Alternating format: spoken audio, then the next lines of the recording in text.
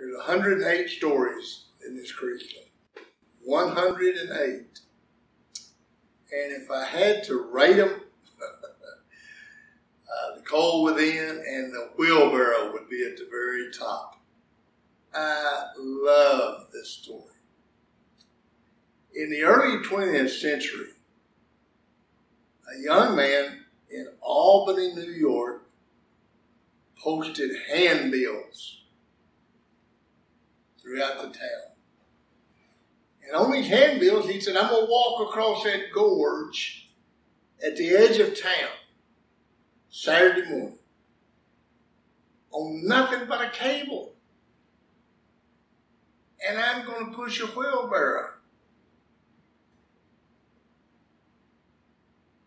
And all the people that they said, you got to be crazy. You're going to walk on a cable across that gorge. If you fall off of that cable, that gorge is so deep, you'll be a dead man. So all these people in town, they come out to watch. A lot of them just out of morbid curiosity. They want to see the guy fall. They want to see the risk of somebody falling. So he gets on that one side and he said, how many of y'all believe I can do this? Not a word. And he goes right across the gorge on that cable, never missing a step, not even slowing down. He gets on the other side and all these people gasping. He turns around and he looks and he said, how many of y'all believe I can go back? And they all start chanting, we believe, we believe, we believe. So he looks at him and he says, who's going to get in the wheelbarrow?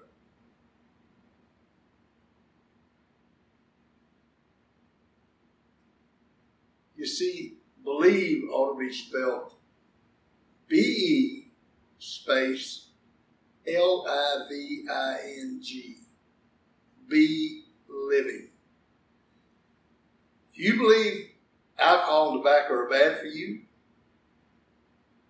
potato chips put weight on you, if Coca-Cola is bad for you, if you believe, you would be living without those things. If you think exercise is good for you, you would be living doing exercise. This is kind of a midterm or maybe late midterm or wherever it is in your lesson, maybe first exam. You see, because with faith is an action, a changed behavior. And with that changed behavior, there's a fruit. So if this curriculum is making a difference in your life, if you have faith in this curriculum and in the goal setting and in the steps that we're doing, you're going to see a different person. Your behavior is going to change. And people around you are going to start saying, there's something different about him. I don't know what it is, but there's something different. Because you're be living a little bit different. True. You know, when I was coaching at Judson High School years and years ago, 1983, we told this story to the football team.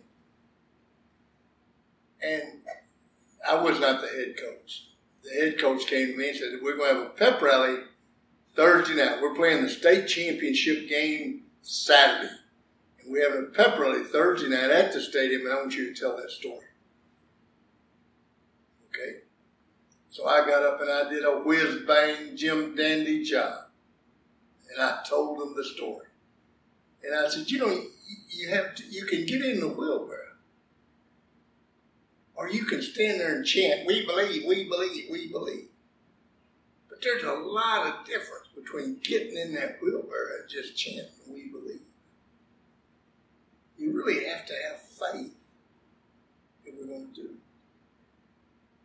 that Saturday we went to the game. We played Midland Lee at Texas Stadium.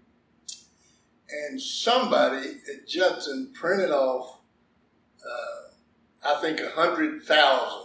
Not really, but they printed out. We just did honesty now, embellishing. But they printed off a great number of these signs that say, "We believe." And the game was going on, and it's 25-21. And Midland Lee's got the ball, and it's 4th down and 1 yard to go. And I'm in the press box, and I'm looking out there, and our guys, you can tell by the body language, are a little bit tired. It's late in the 4th quarter. They only need just a foot or a yard to make the first down. And if they make it, they're probably going to go down and score and win and beat us. And all of a sudden, I start hearing this little noise. And all of these people on that side at the stadium stand up with those signs, and they start saying, "We believe, we believe." And you look out there on that field, and there's a difference in the body language. There's a commitment. There's a belief, and there's a change in behavior. Because all of a sudden they got faith. They got faith they're going to make that stop. That's what it comes down to. You got to have faith.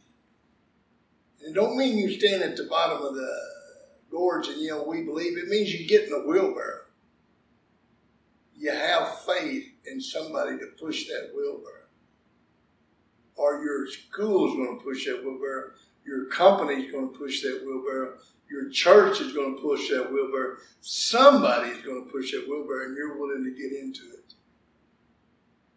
That's the change in behavior. That's faith.